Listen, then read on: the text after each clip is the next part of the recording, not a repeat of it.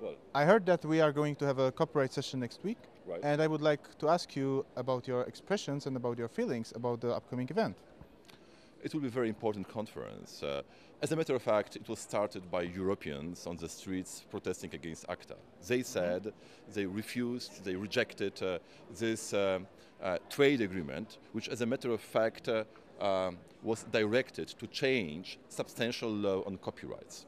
And we understood at the time that, first of all, we have to reject ACTA, but then we have to define in a better way copyrights, especially in internet sphere, in internet era.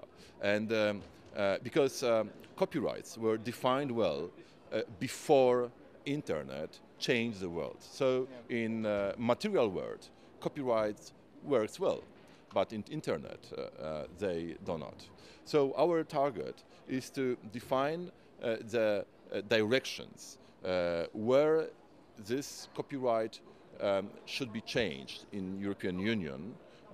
As a matter of fact, after the elections, it will be our legacy for the next term, our directions in which way we have to change the copyrights. And of course, one of the things is very clear. We have to decriminalize copyrights for those who share content without earning money. So those who share with friends, who share on Facebook, for example, not earning money, because we believe that it is impossible to penalize anybody who does it in good intentions. It's absolutely clear. We have to make copyrights standards closer to the rest of laws we have today. So this is your general view on the direction where the copyright should go on, and this is pretty much the direction you would like to show on the event? We have to define what is possible, what is not possible.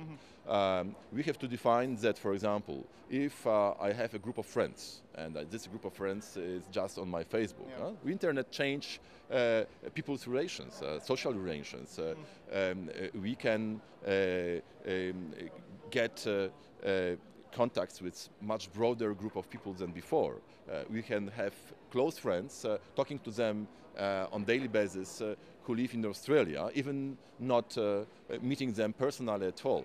But still, these are the social relations. So internet changed that. So we have to make a clear situation that if somebody have friends on internet, he can share, for example, internet content, like I can share in Poland a book which I buy in bookshop with my friends whom I know. So that is a very similar case. So we must not penalize people for that. And of course, it is just a part of it. There are many others, many other issues. But that is just the direction. We have to leave a legacy. Those who were confronting ACTA in European Parliament from different political groups, because we were divided, but we won finally. And with colleagues, I'm very happy to do it with Amelia Ander's daughter and Mrs. Hake from Liberals. I'm very excited by this event, and I'm very eager to hear to my colleagues what they would like to propose for next term of the Parliament. Oh, we in Amelia's office are dealing with this and putting a lot of attention to this very event. But I was quite impressed by the fact that there is going to be a lot of Polish NGOs, like Centrum Cyfrowe, for example. Right. Do you think it's a good thing, or can you explain it more? For example, why do you think Poland should be especially interested in this event? You're right. There will be a lot of Polish colleagues from different NGOs who take care on freedom in internet. I think that there are two reasons for that. First is that Poland's role in rejecting ACTA was undeniable during the whole discussion, and the position the Polish government, the Polish Prime Minister Donald Tusk took that time was incredible, and it was the first clear rejection by the European government.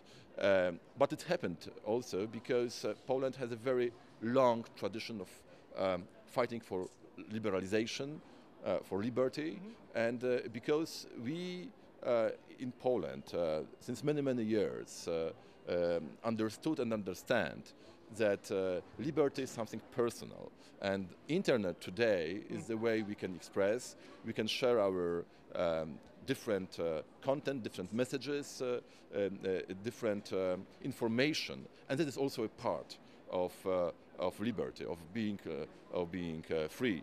And we have very competent group of experts, of NGOs who are just interested in this issue, and they have a lot to say and a lot to give to Europeans.